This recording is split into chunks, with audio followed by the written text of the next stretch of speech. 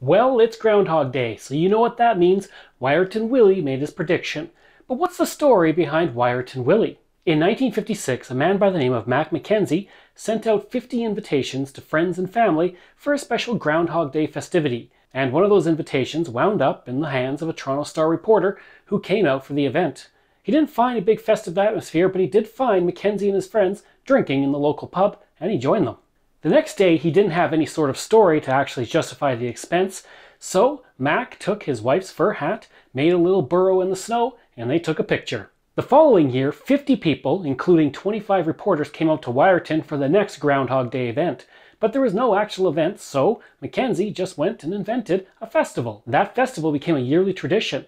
As for Wiarton Willie, he didn't actually appear until the 1980s, and he would actually live 22 years until he passed away in 1999. And one interesting fact about that is he died 2 days before Groundhog Day. So the organizers had to do something. And what they did was they got a stuffed groundhog, they put coins over his eyes, and they put him into a tuxedo and put him into a casket. Unfortunately, that wasn't the actual Wiarton Willie, because the Wiarton Willie that had passed away was decomposing. And this would actually result in kind of a mini scandal that made nationwide news. Eventually, Wee Willie took over, and he served until 2006 when he passed away. Wiarton Willie III took over, and he served until 2017.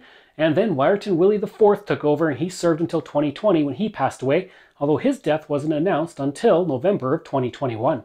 Today, the Groundhog Day festivities in Wiarton are a huge event with 10,000 people coming out.